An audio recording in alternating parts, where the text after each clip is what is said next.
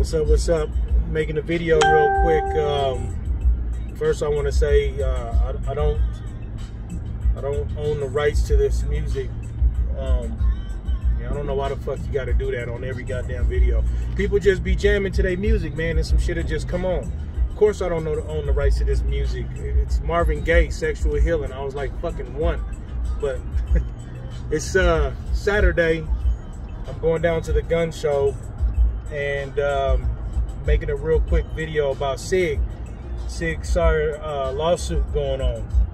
But first, I want to say, go to www.addictsgear.com.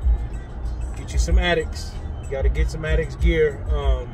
You're in Denver, Colorado, go check out 1770 Armory, okay? We are gun tailors, real shit. Now to the Sig lawsuit. So what I've read on other media sites, not the real big guys, but what I've read is it's a Canadian federal agent, and what he did was he modified a P226 holster and used it with the P320. I guess he went to grab it, and boom, went off. Sig has the actual gun, and it's been tested numerous times. It does not have any failures in there. My take on it is, there is no shame. There's no shame to say, hey man, I did this thing, I modified this thing, and I fucked up. You know what I mean? There ain't no shame in that shit. It takes a big man to say I fucked up. You know what I mean? I fuck up all the time.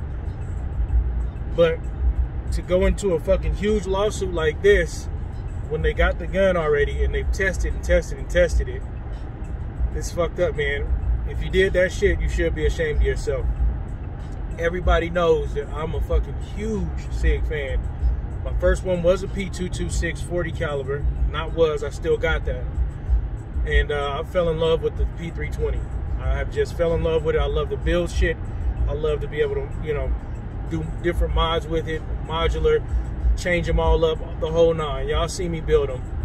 But Sig makes guns for military, law enforcement. The shit they've saved lives overseas that I've heard from some of my friends. So for dude to not just step up and say, hey man, I did that, it's very fucked up, man. And it's just bad media, bad press for it. I think that Sig's one of the best gun makers in the world, one of the best. I got, you know, a couple. But that's my take on it. I still love a Sig, still carry a P320. Yeah, y'all have a good Saturday, and like I said, get your addicts gear. 1770 Armory, and we're gun tailors.